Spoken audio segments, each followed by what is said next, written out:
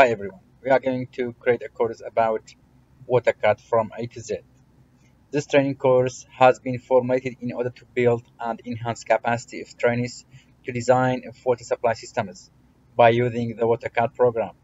In this course, I will introduce a comprehensive explanation about drawing, analysis, and designing the water supply network based on steady state and extended period state by WaterCad program.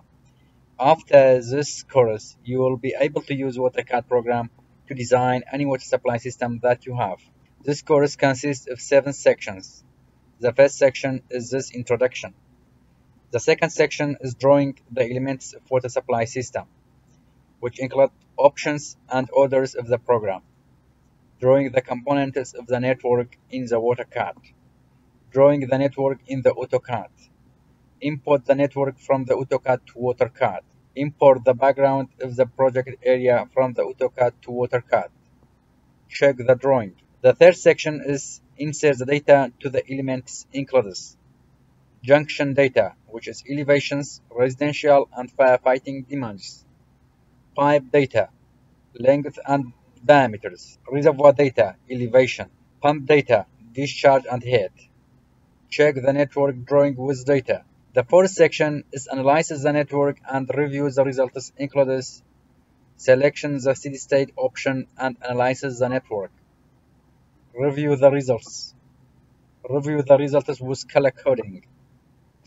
The fifth section is analyzes the network and review the results that include 2 lectures of design the network based on steady state case.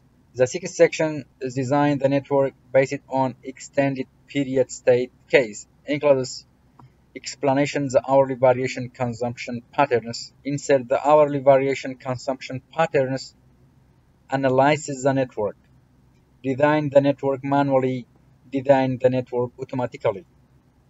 In the seventh section is design the network with tank and pump operation conditions, includes design the tank and pump, control the pump conditions, design the network with the tank and pump conditions automatically.